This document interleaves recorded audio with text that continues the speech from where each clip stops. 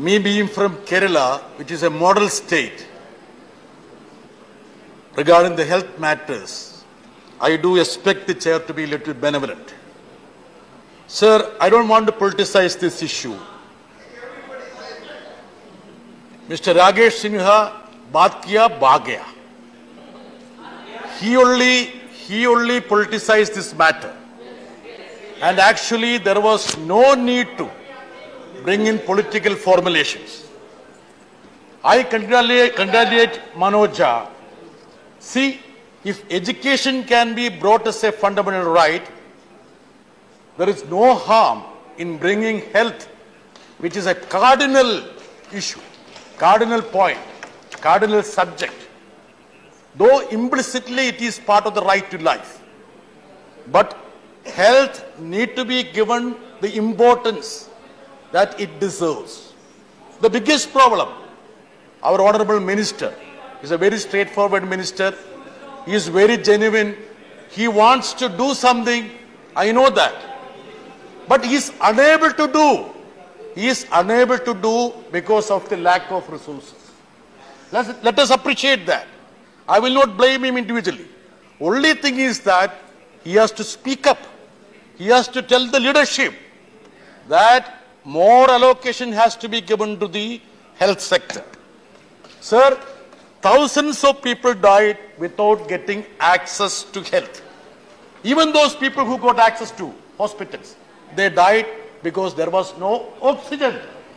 I don't want to remind about those days. Sir, we talk about the ruling party member was very elaborate with regard to the improvements that have happened to the health sector. Sir, let me just read out one statistic, sir. We all harp on Sri Lanka now. Now Sri Lanka is the focus. There was a briefing by the External Affairs Minister for the all party or for the leaders of all parties with regard to Sri Lanka. Sir, with regard to the health, I would just point out one index. We have 1.4 hospital bed for 1,000 against the world average of 2.9. Sir, Sri Lanka has 3 per 1,000. 3 per 1,000. We all talk about Sri Lanka. There are sectors where we lag behind. We need to have more focus, more resources. Sir, if at all you want to improve this, at least 2 beds for 1,000, assuming that Mansukh Saab want to take it to 2 beds per 1,000. For that, we need to open at least 5,000 more hospitals with 200 beds. Yes. Do we have the resources?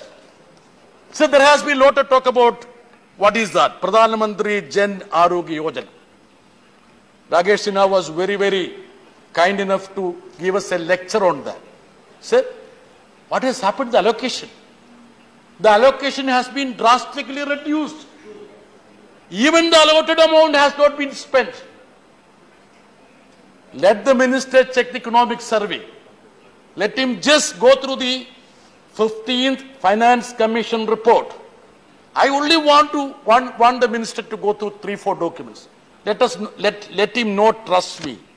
Let him think that I am trying to mislead him. Let him just go through his economic survey, his National Family Survey, 15th Finance Commission, the Standing Committee report.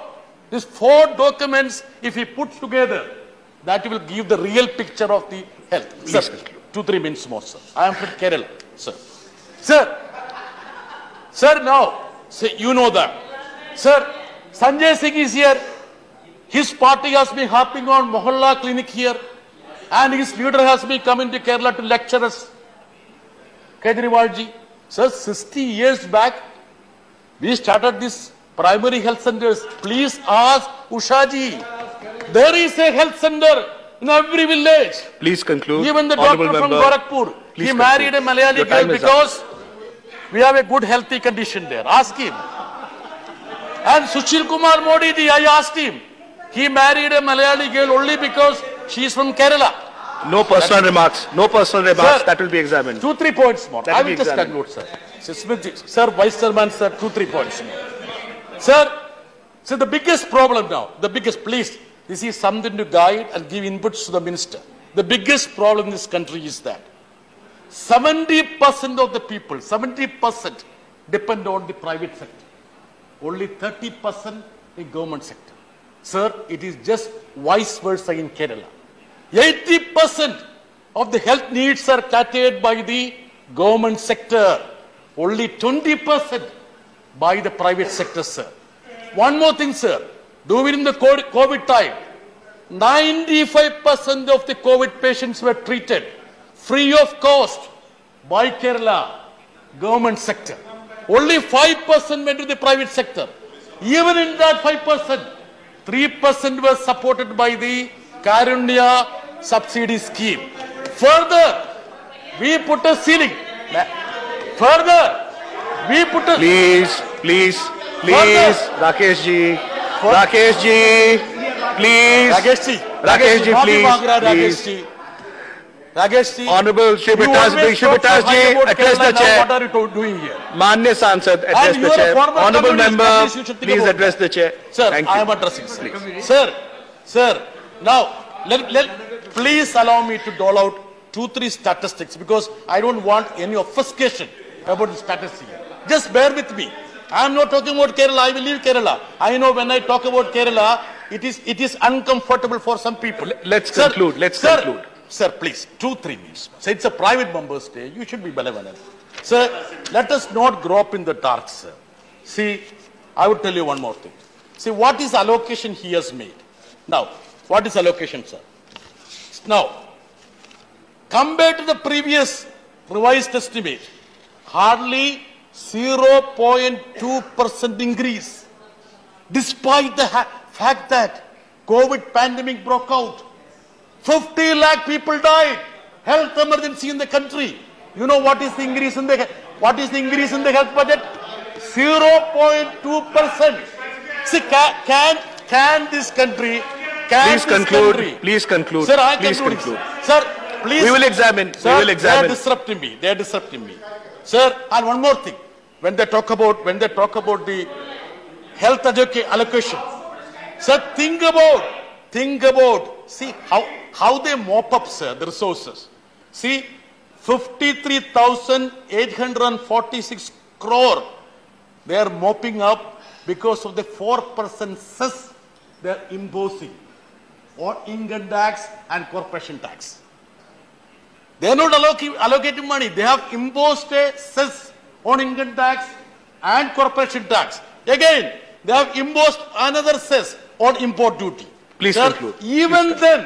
Even then, they cannot do any justice to the health sector which is plaguing. Sir, I will just wind up by saying that. Sir, see, our mantra should be that. As the Finance Commission says that 14% of the people borrow money to go to the hospital. And every year, 6 crore people are plunged into poverty because they approached hospitals for their health needs. Every year. I'll have to move on. I'll have to move on. Yes, I am winding up, sir. 30 seconds. I am winding up. Please. Last minute, sir. Last second. Sir, we have to think about this. We are pushing the people to poverty because they have nowhere to go to fulfill their health needs. We need to consider this as the fundamental right, and I would earnestly invite the Honorable Minister to visit Kerala and see what we have done. Thank you. Thank you.